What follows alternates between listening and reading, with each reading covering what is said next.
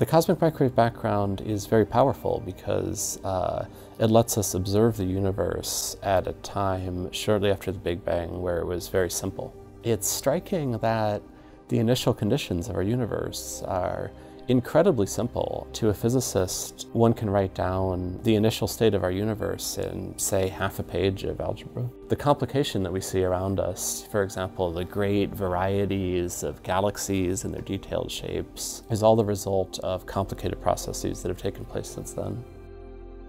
According to our current understanding, the universe starts in a Big Bang state where the whole universe is so hot that everything is disassociated into a plasma that's very hot, very dense, with tiny ripples in the plasma that propagate over time. What happens as this plasma cools down, at a particular time, about 400,000 years after the Big Bang, things have become cold enough that neutral hydrogen can form. And that is the moment when the cosmic microwave background is formed. We're looking at light from that era.